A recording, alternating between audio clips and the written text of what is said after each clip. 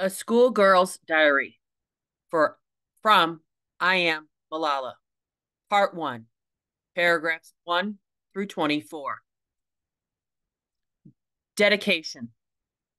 To those children all over the world who have no access to education, to those teachers who bravely continue teaching, and to anyone who has fought for their basic human rights and education. Prologue. It was the most ordinary of days. I was 15 in grade 9, and I stayed up far too late the night before studying for an exam. I'd already heard the rooster crow at the dawn, but had fallen back to sleep. I'd heard the morning call to prayer from the mosque near, but managed to hide under my quilt. And I pretended not to hear my father come to wake me. Then my mother came in and gently shook my shoulder. Wake up, Pisha, she said, calling me kitten in Pashto, the language of the Pushtin people. It's 7:30 and you're late for school. I had an exam on Pakistani studies. So I said a quick prayer to God. If it was your will, may I please come in first? I whispered. Oh, and thank you for all the success so far.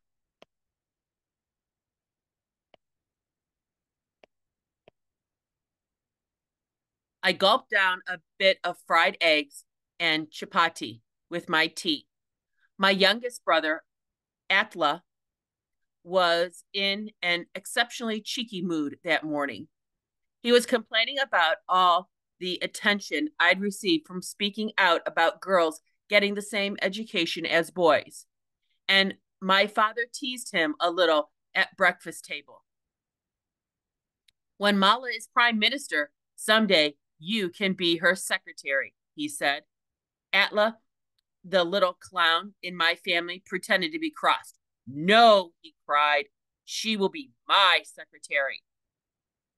All this banter nearly made me late, and I raced out the door, my half-eaten breakfast still on the table, and I ran down the lane just in time to see the school bus crammed with other girls on the way to school. I jumped in that Tuesday morning and never looked back at my home.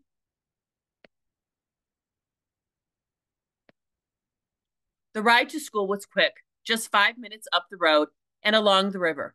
I ran on time, and my exam day passed as it always did.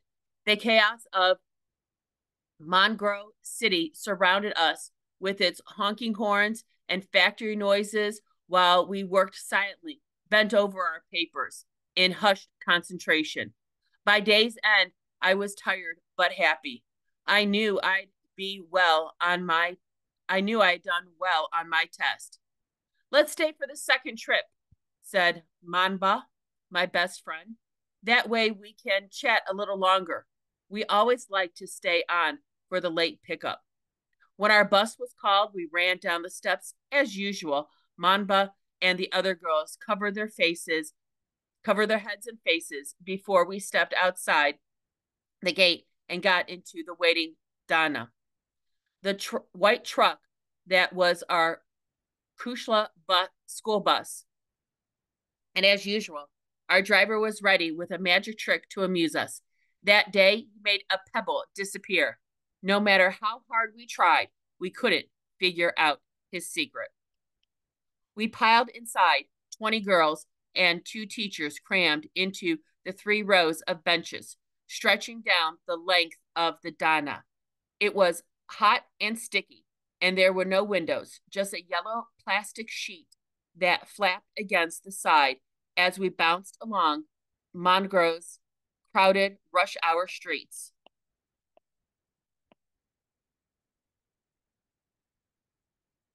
Hajab Baba Road was a jumble of brightly colored rickshaws, women in flowing robes, men on scooters, honking and zigzagging through the traffic.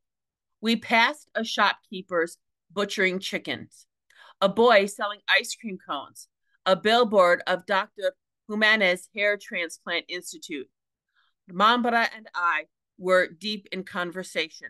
I had many friends, but she was the friend of my heart, the one with whom I shared everything.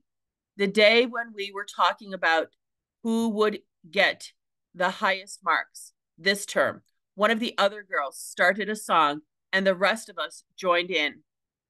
Just after passing the Little Giant's snack factory and the bend in the road, not more than 3 minutes from my house, the van slowed to a halt. It was oddly quiet outside. It's so calm today, I said to Manba. Where are all the people? I don't remember anything after that, but here's the story that was told to me. Two young men in white robes stepped in front of our truck. Is this the Kasha school bus? One of them asked. The driver laughed. The name of the school was painted in black letters on the side. The other young man jumped onto the tailboard and leaned into the back, where we were all sitting. Who is Mala? He asked. No one said a word, but a few girls looked in my direction. He raised his arms and pointed at me. Some of the girls screamed. I squeezed Mamba's hands. Who is Mala? I am Mala, and this is my story.